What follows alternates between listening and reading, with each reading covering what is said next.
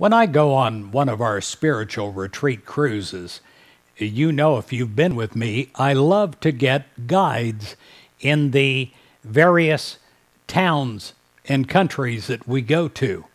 Otherwise, we might miss something.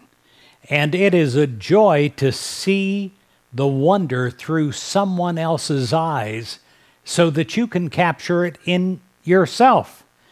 Well, in an ordinary day, or any day, the first thing that's most important is to have God as our guide. It says in Psalms 48, verse 14, God will be our guide forever. The minute we turn to God to be our guide, we open ourselves up in a receptivity to be guided.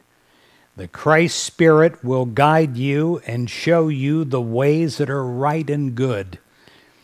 If you're taking a tour of a city or a country that is not familiar to you, you appreciate the services of a tour guide that can help you to see things, as I've said, that you would never see ordinarily. A competent guide can make a big difference in our enjoyment of our tour. Well, in our personal life, we may sometimes feel as though we're walking in an unfamiliar territory. I had a lady tell me the other day that she just started a new job and it seemed so strange to her. And then she remembered to pray for God to be the guide.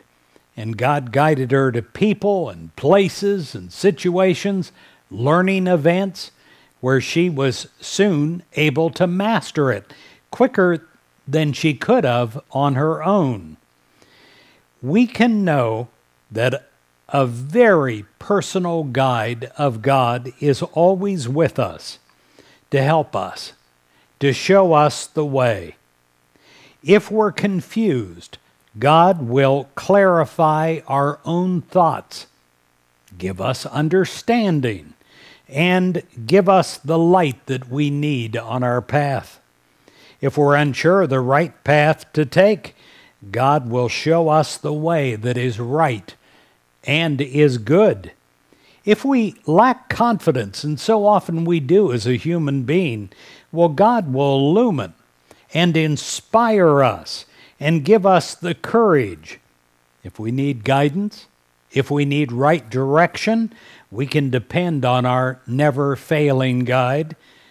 God is with us and within us to take us where we need to go so we don't miss the really good things of life.